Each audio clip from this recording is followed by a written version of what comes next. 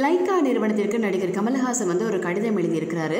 என்னன்னா, படப்பிடிப்பு தளத்தில் ஊழியர்களின் பாதுகாப்பை உறுதி செய்ய வேண்டும் என அந்த கடிதத்தில் குறிப்பிடப்பட்டிருக்குது.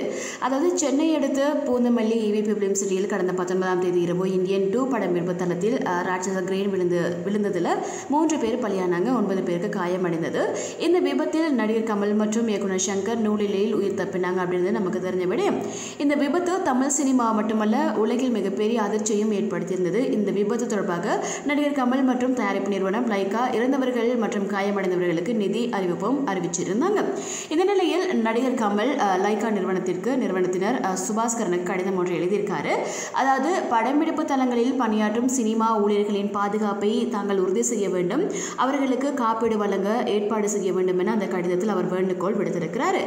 படம்பிடிப்பு தளங்களில் பணியாற்றும் ஊழியர்களுக்கு ஏதாவது இழப்பு ஏற்பட்டால் அதை அந்த நிறுவனம் பார்த்துக் கொள்ள வேண்டும் எனவும் அவர் கேட்டுக்கொண்டிருக்கிறார்.